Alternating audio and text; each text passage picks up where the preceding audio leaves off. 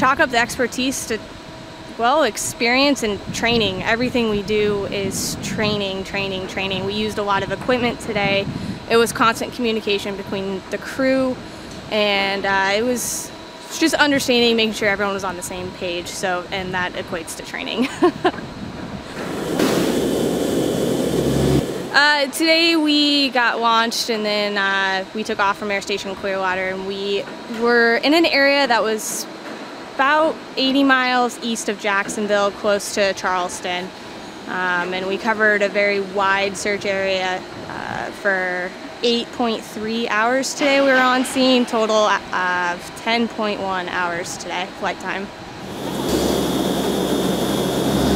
No, we did not find the boys today, but we did find multiple items in the water. We can't speculate as to if they actually belong to the boat or the boys. We did find multiple items though, which is promising. It means that our radar was working well. So the area that we covered, we're very confident that we covered thoroughly.